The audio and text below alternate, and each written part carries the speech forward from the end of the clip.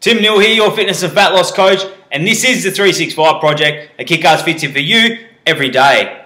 Now, do you find it hard to shift stubborn body fat or have a lack of energy on a daily basis?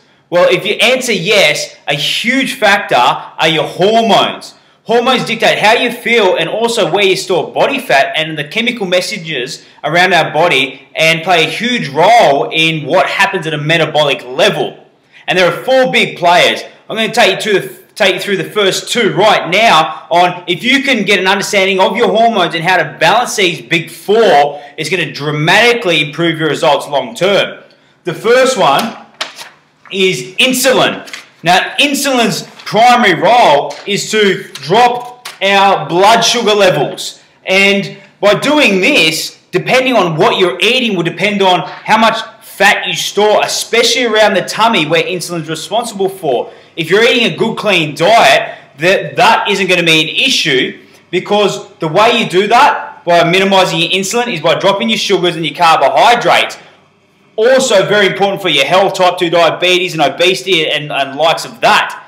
The second is cortisol. Now, you may have heard of this. This is known as the stress hormone, and rightfully so, because this gives us a good burst of energy when we need it. The problem that we're finding these days is because we live such stressful lifestyles, this is always at play, where this really only needs to happen. Our body only needs to shoot out cortisol on, irregularly, not every single day, multiple times. Stress hormone, you're going to store body fat around your tummy if you have too much cortisol.